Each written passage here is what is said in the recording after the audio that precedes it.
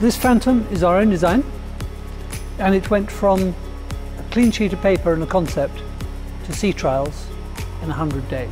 The key to it was that we were able to utilize our existing proven microspectre underwater autopilot technology and adapt it to this geometry.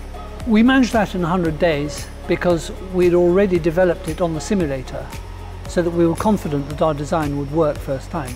Phantom is extremely versatile, very adaptable to whatever your application might be. We have a pressure housing containing the navigation and control systems, and ahead of that we've got a payload section which is free flooding. You can put any payload you like into that, and if that isn't big enough, we can make this bigger if you like. It is entirely scalable.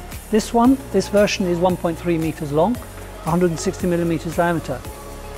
We can make it 2 meters long. We can make it 300 diameter. All the technology works. It's all completely scalable.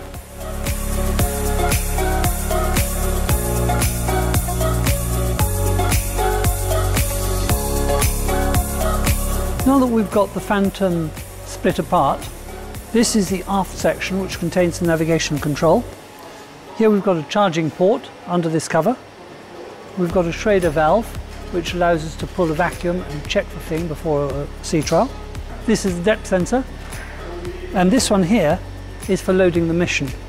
So we plug this cable onto here, and we can use a laptop to download the mission onto the vehicle for the next trial. On this vehicle we've got the Sonodyne Nano installed, and this allows us to do underwater tracking as well as communications to the vehicle.